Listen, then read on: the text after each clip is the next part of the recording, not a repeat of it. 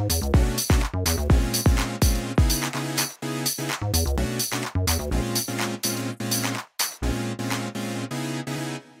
we're going to go over now is Mulligan ankle tailor mobilizations for you to do at home on your own.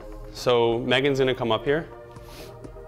And the key thing when doing this is you have to kind of imagine that there's no towel here and just the edge of the towel here, just that band at the top. And you have to hold it at that band. You can use all your knuckles for more strength, but really you just have to make sure you get that top part to be taut, because that's what's going to go. I'm going to do the first one for her, and then she's going to do it on her own.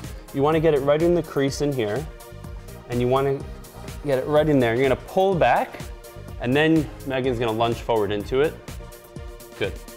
And we're going to do this about 10 times. And every time she goes in, the first kind of set of 10 I'm doing it, I'm making it a little bit tighter. You don't want to go too tight, or else it's going to hurt a lot, but you'll find that sweet spot. The big mistake people make when doing this is that they take the whole towel and they just hold it here and they go like this, and it's not specific enough to actually get what we're trying to do, which is actually make that talus bone, which is under here, kind of stay still when the whole ankle kind of moves up and over it like that.